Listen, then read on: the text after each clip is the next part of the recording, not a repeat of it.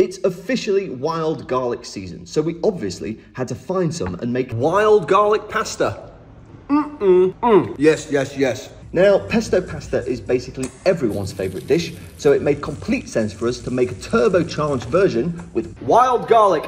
Now, if you don't know what wild garlic is, it's essentially a leafy green plant that smells and tastes of garlic, and it pops up in wooded areas at this time of year. Free food for foraging. Isn't Mother Nature amazing? As you can probably see by the look of it, the dish was absolutely fantastic, especially with those buttery spiced pine nuts. I would highly recommend that you give this one a whirl immediately.